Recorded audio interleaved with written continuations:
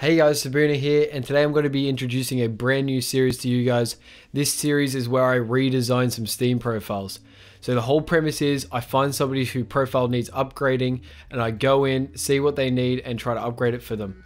So I'll be using like After Effects, Photoshop, Illustrator, all that sort of stuff to upgrade their Steam profile. Now, I'm not going to be remaking their whole profile. The whole premise is that I try to upgrade it. So I'm just going to point out some little things I think could use some changing, like say a bit more animation here and there, maybe tone back some things and see what I can do, but I will be remaking it from scratch. Anyway, to start off this series, I'm going to be redoing my friend Arise's Steam profile.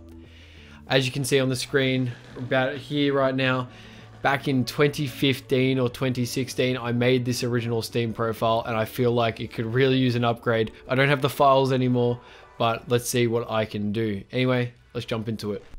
So the first thing I'm going to do is look at his profile and go over what needs changing. So the first thing I can spot instantly is that it needs to be a longer artwork showcase and that the sidebar needs to be a part of the background rather than just these random little images on the side for his favorite teams. Second thing I notice is that the loop time is pretty fast, so you can see it's probably not even more than a second really. You can see when the fire pulses again. Well, that's like a second at most. And it is a very noticeable loop. You can obviously tell when it loops due to this fire and a bit of the rain, I believe. The third thing I want to change is that these cards, I reckon we could get a bit of movement in those and do a bit of shading to make it look a bit more connected to the scene. And I reckon what else we'll do is we'll edit his profile picture to be more in line with the background's tone and the rest of the artwork showcase. So let's jump into Photoshop. Inside of Photoshop, what we're going to be doing is we're going to be making some playing cards. So this is to fit with the theme of his old profile still. So I'm going to be making these 100% from scratch using some grunge textures and his logo, of course. And you may not have seen it just then, but I made a bit of a ripped card on the right hand side there. And now I am making my own little special card just as a little Easter egg. This took longer than I expected because I didn't really do it in the most clean and reversible way. So make sure that you're using masks and non-destructive editing when you're doing this sort of stuff. Inside of After Effects, what we're doing is we are placing all the cards in the scene.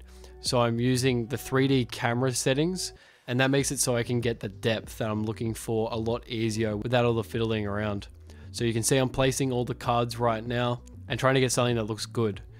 I'm animating them all slightly, getting them to twist and move a bit to give it a bit of movement, which is one of the things I wanted to improve with the original profile. So this took a lot of time, just keyframing and getting it to the point where I liked it.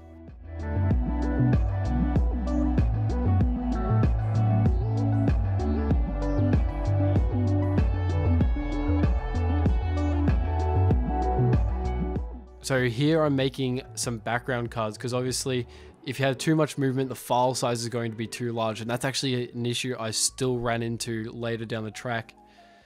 So I didn't want to have too many moving things around bumping up the file size. So Arise said he wanted a bat signal with his logo in it instead of the Batman from the original one that I made for him. So that took a while to fiddle around with and get it all working, and I did animate that, but I later reversed it because of the issue with file sizes. So now I'm just refining everything. I'm adding lighting in the background, some particles for rain, and all that fun jazz. Just giving all those finishing touches I need before I export. Now you can see that I'm actually extending the size of the canvas so that I can add the sidebar to the side, which allows all the elements that are in that initial composition to be visible in the right hand side panel, which makes it all flow together and look like one big piece on your profile. So when I actually came to exporting it as a GIF, the side panel was fine, but the main panel got up to 30 megabytes and Steam only allows you to upload 8 megabytes. So I tried all these different strategies to try to reduce the file size, but what I had to do was go back into After Effects and actually get rid of all these extra details, such as less rain, less moving objects, to get it down to 8 megabytes. Which was unfortunate, but you just have to do these things sometimes. Anyway, so it's about time I show you guys the finished profile.